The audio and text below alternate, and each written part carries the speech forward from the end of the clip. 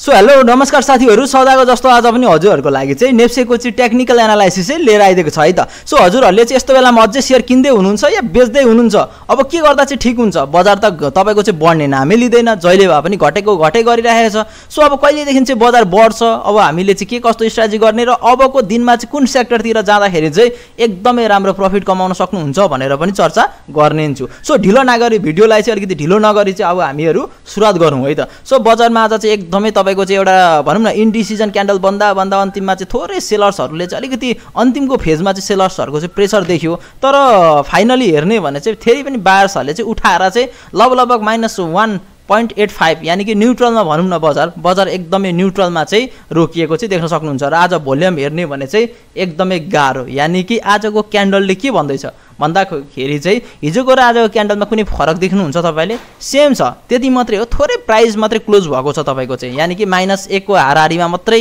Difference छ। होइन भने अझै पनि हिजो पनि सिम्पल एउटा रेड क्यान्डलले मानेको थियौं भनेपछि आज पनि एउटा हाम्रो यो माइनर अथवा यो क्यान्डल पनि अझै इन्डिसिजन छ है। हजुरहरुले चाहिँ यो क्यान्डलमा अझै सेलिङको प्रेसर चाहिँ छ, बेच्ने खोज्ने मान्छेहरु चाहिँ अझै पनि छन्, हटेका चाहिँ छैनन् भन्ने चाहिँ बुझ्नुपर्ने हुन्छ है त हजुरहरुले चाहिँ। सो फाइनली भोल्युम र प्राइसको जहिले पनि हामीले चाहिँ कनेक्सन चाहिँ एकदमै बुझ्नु जरुरी छ।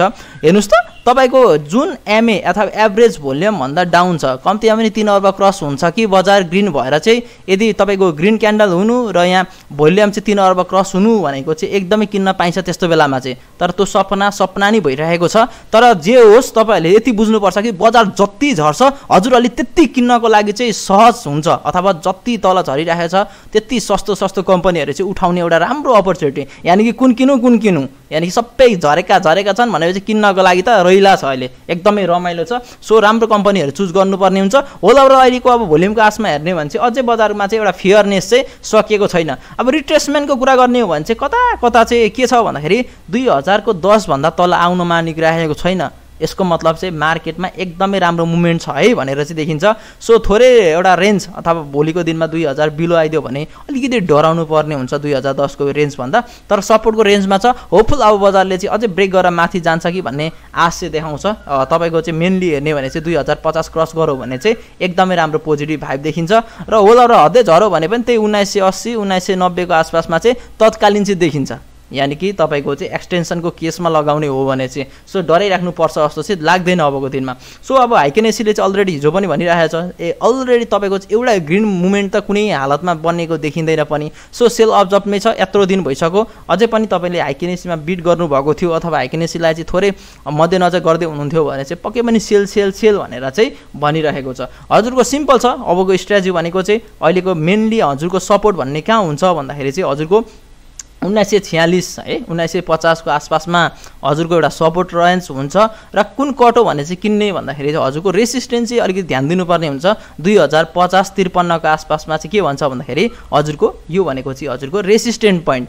अब हजुरले 1 आवरको टाइम फ्रेममा चाहिँ म सधैँ भनिरहेको हुन्छु 1 आवरको टाइम फ्रेममा म अलिकति एक्टिभ भएको कारणले गर्दाखेरि चाहिँ लोअर लो यानी कि चर्च बनाइसकेको छ, हायर लो को बिट गरेर चाहिँ चर्च बनाइसकेको छ, बजार झर्छ कि भन्ने एकदमै देखिन्छ, त्यही कारणले बजार झरिरहेको छ। अब बजारमा क्या किन्ने भन्ने हो भने चाहिँ प्रायले चाहिँ सबै मान्छेले के हेरिराख्नु भएको छ भने चाहिँ 1950 को आसपासमा बजार आउँछ र किन्छु भनिरहेका छन्। ओभरअल नेपालमा सबैजना साथीहरूले त्यही भनिरहेछन् 1950 को आसपासमा आउँछ र बजार किन्छौँ है। अब हामीले चाहिँ के गर्ने त, सबै 1950 मा किन्ने भने त हामीले त केही त रेन्ज हेर्नु पर्यो, अथवा कम्पनीको एउटा भनौँ न एउटा रेन्ज के कस्तो छ अथवा सेक्टर वाइजमा त हामीले जानुपर्ने हुन्छ हो। त्यही कारणले गर्दाखेरि चाहिँ हामीले दुई ठाउँमा किन्नु पर्ने हुन्छ जहिले पनि। यदि रिस्क लिनु मन छ भने हजुरहरूले चाहिँ हामीले दुईटा पोइन्टमा किन्न सकिन्छ। त्यो पोइन्ट चाहिँ कुन हो भन्दाखेरि कि त 2030 भन्दा माथि गएछ भने कि त किन्न सकियो, याद गर्ने, कि त 2030 भन्दा क्रस गरेर बजार माथि जान्छ भने हजुरले किन्न सकियो, होइन भने 1960 अरू साथीहरूसँगै हजुरले यहाँ किन्नु पर्यो।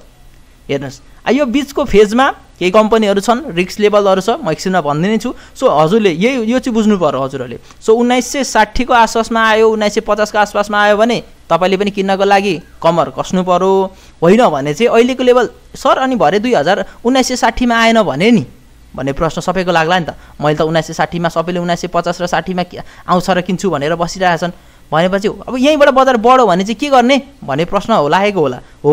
त्यही कारणले यहीँबाट बजार बढ्यो भने 2030 कट्यो भने किनिदिनुहोस् भन्न खोजेको है त। सो फाइनली हजुरले चाहिँ आरएसआईको कुरा गर्ने भने मैले हिजो पनि भनिरहेको छु, आरएसआई अहिले 42 को आसपासमा छ।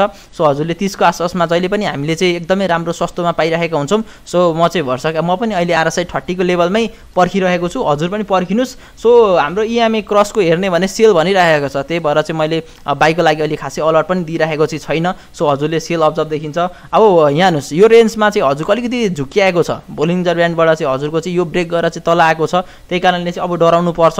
सो यसले पनि 1990 सम्म आउँछ अनि बजारमा एउटा उठ्न सक्छ भन्ने हुन्छ। तर ब्लास्ट कतातिर हुन्छ यहाँ हेर्नुहोस्, अलिकति न्यारो हुँदैछ तपाईँको बोलिङ्गर ब्यान्ड चाहिँ न्यारो भएपछि एकतिर ब्लास्ट हुनेवाला छ। सो होपफुल कता हुन्छ त्यो हामी हेर्न बाँकी नै छ। यो रेन्जमा पनि हजुरको हेर्नुहोस् त न्यारो भयो, तर कतातिर गयो, तलतिर गयो। जुनै फेजमा पनि यो साँगुरो जस्तो हुन्छ माथितिर ब्लास्ट गरो, जहिले पनि तपाईँको न्यारो फेज भइदियो भने एकतिर ब्लास्ट गर्नेवाला छ। होपफुल माथितिर गइदियो भने एकदमै राम्रो। 2050 कट्यो भने मात्रै हजुरको बजार चाहिँ लु है अब चाहिँ माथि गयो भन्न सकिन्छ।